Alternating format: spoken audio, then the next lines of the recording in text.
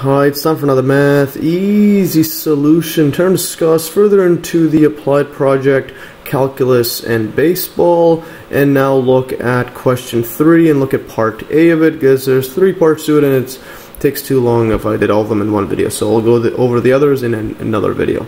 So stay tuned for that. Anyways, so I'm not going to go over too much in a recap of this applied project, so make sure to watch my earlier videos on question 1 and 2, and I put those in the link below. Basically, question 1 dealt with the collision of baseball and bat as a batter hits the ball, and then what kind of force is hit on the bat and vice versa on the ball. And question 2 looked at the amount of work needed to put in by the pitcher to throw a 90-mile-per-hour fastball. And now let's look at question 3, part A. Yeah, so part A of question 3 states, an outfielder fields a baseball. This just means a person in the outfield in a baseball game just picks up the ball and then starts to throw it. So an outfielder fields a baseball 280 feet from the home plate and throws it directly to the catcher, which is at the home plate, with an initial velocity of 100 feet per second.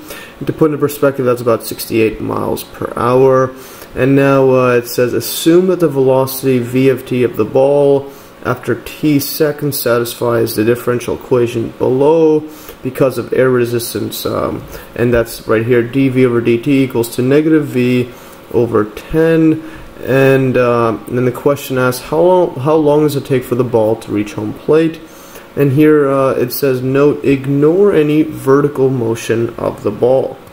Yeah, so basically we're looking at the time it takes for the outfielder to throw the ball all the way to home plate, and then that's just directly to it, assuming he could throw that far, and yeah, and basically see how long that takes. And then in part B and C, what we'll do is compare if it takes faster if you were to throw it someone to an infielder, and I'll explain that in a bit, and then throw it to home plate to see if it's faster throwing it like that. And basically part B is where the infielder throws it faster. So if the infielder can throw it faster, would it be better for the outfielder to throw it to the infielder and then to home plate? And I'll go over those in the next video, so stay tuned for that.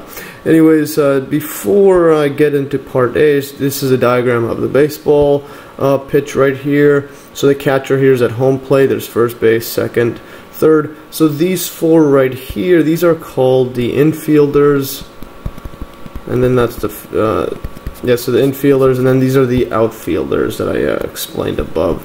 So outfielders. So part A says basically someone in the outfield, let's say 280 feet, throws it from the outfield all the way to here, and then this is part A. I'll just erase this. So these are outfielders, infielders, and then part B and C is dealing with, is it better to throw it for instead of there, throw it to here, and then throw it to here if this person can throw faster than the person out here. And there's a person right here. And this is part B and C. So we'll go over those in later videos. So anyways, let's look at part A. So part A, let's just draw it out first what we want. So the person is 280 feet away. Let's look at that. So he's 280 feet away and he throws it with an initial velocity of 100 feet per second directly to the catcher. And we want to know how long it takes, and this is the differential equation we are given. So let's draw that out. So this is the person in the outfield, smile face like that, and he throws the ball. So we'll call this, alright, V0, or V of time is 0. And this just equals to 100 feet per second. So initial velocity 100 feet per second, and obviously it will slow down due to air resistance. So he's throwing it like that, and then if you have, he's in the outfield, here's a second base, this is first base, third base, and then home plate. Then you have the catcher right here, like that. Let's just say he has a big glove. Okay, so anyways, that's just my drawing of a glove. So he's throwing it over there to him, and the total distance across from there to there is 280 feet, like that. Yeah, so this is our drawing of what part A is describing, and then what we want is basically how long does it take for the ball to reach home plate, or in other words, what we'll do is if S of t is the, let's say, distance function of the ball, and that's just basically the distance it travels with time of the ball. So basically, let's say we have like that.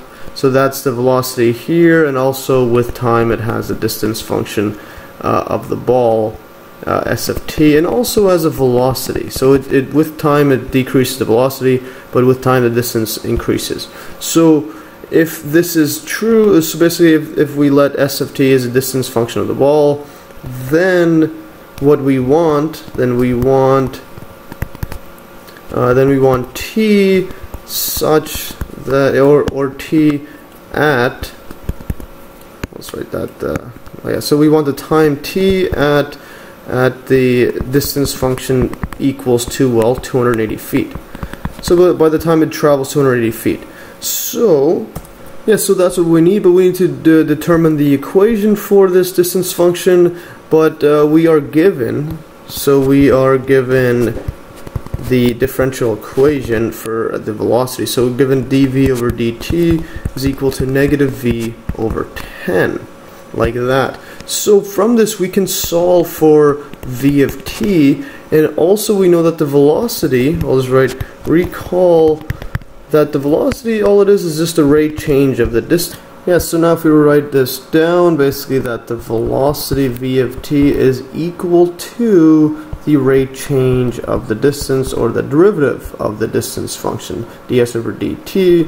And now this is just a simple differential equation, so we could rearrange this by moving the dt on the other side. So we have v of t dt is equal to, well, ds. So all the t is on the left side, all the ds on the other side.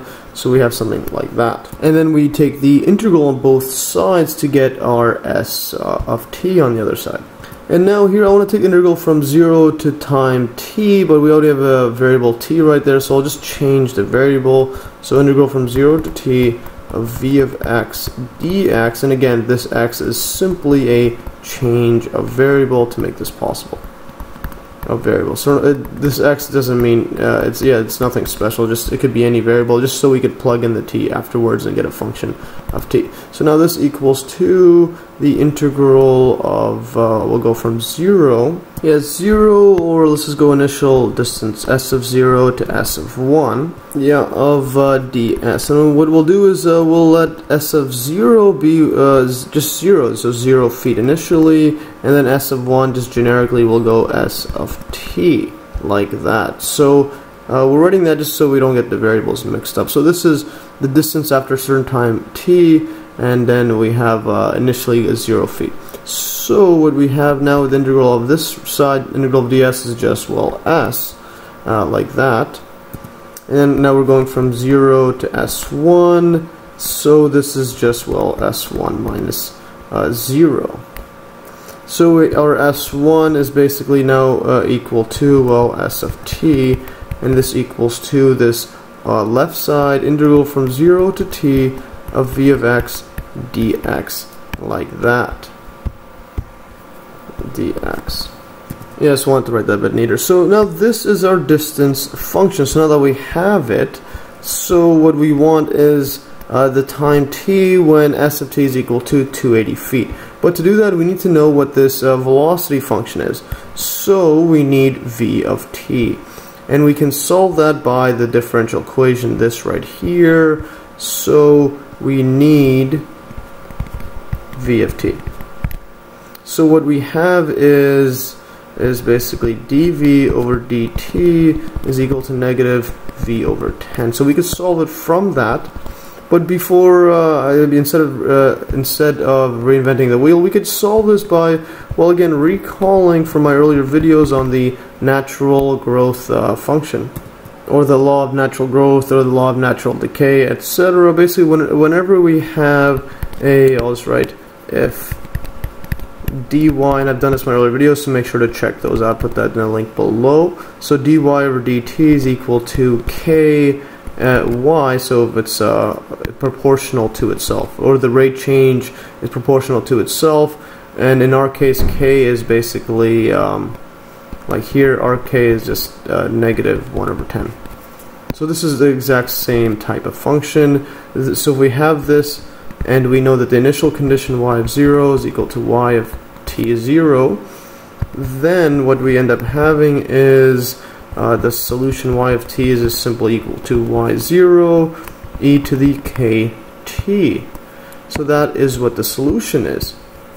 So in our case, so thus, since what we have is dv over dt is equal to negative v over 10, and we know that v of 0, I'll just write and v of 0 is equal to 100 feet per second.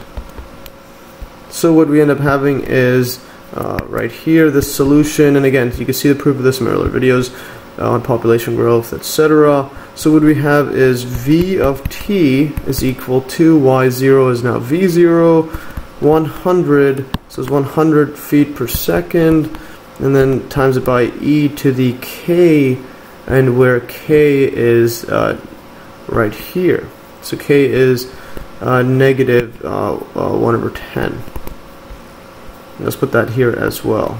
K equals to negative 1 over 10.